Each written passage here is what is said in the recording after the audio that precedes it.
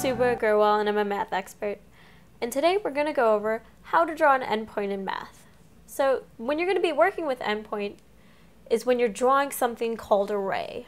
That is when endpoints are going to come into it. So array, start here, is a line that goes on forever and starts at a specific point. So it starts at a point and then it extends infinitely into one direction. This is what array is. And the starting point right here is actually called our endpoint. It's a little counterintuitive. But where the array begins is called its endpoint. Now when you want to draw an endpoint, you're just going to draw it like any other point. So say you had a problem and they told you you had an array extending infinitely in one direction, starting at the point 3, 4. So you would just go over, and I'm drawing our XY axes here. You would just go over 3 units, go up 4 units,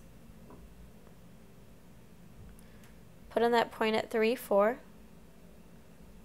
extend it infinitely in one direction. And that is how you draw an endpoint. My name is Subhah Agarwal, and thank you for taking an interest in math.